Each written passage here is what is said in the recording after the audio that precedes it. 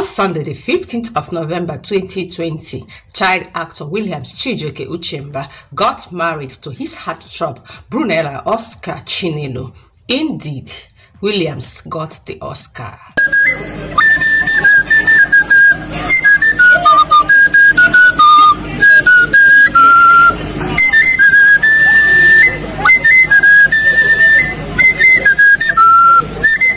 We're on today's celebrity news update. You can lie down if it pleases you, because definitely you are going to be intoxicated with today's celebrity news update, where my only obligation and assignment is to bring to you celebrity news update using sliding photos and video clip content of how it went down in Alor, London, Anambra State. Idemili sat precisely how Uchemba's heartthrob, simply for information, values, and entertainment purposes. Do click on the red icon down below to subscribe to my channel.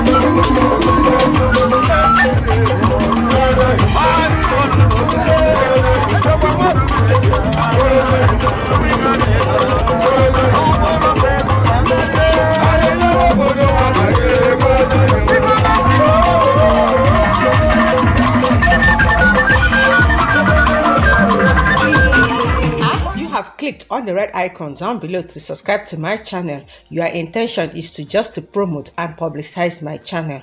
Biko, just turn on the notification bell that is right beside the subscribe button. Its function is to always notify you once I upload any entertaining video. Trust me, you will be the first to watch, you will be the first to like, you will be the first to share, and your comments will appear in the comment section first. Now let's enjoy the ceremony proper. Be entertained.